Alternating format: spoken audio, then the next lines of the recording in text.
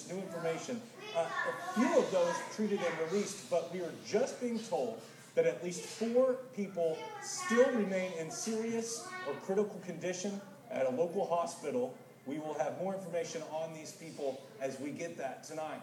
Now, we spoke with members of this small community, and we heard story after story of the tornado's damage. One man was thrown clear across the street after the storm ripped apart his house. Marcy Mann has more.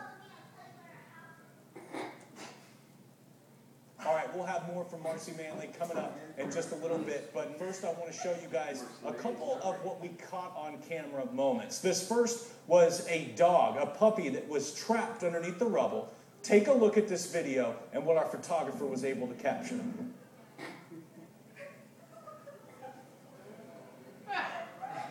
All right, if we don't have that, Dan Scoff, I'm going to ask you to get ready. We're obviously having some technical difficulties tonight.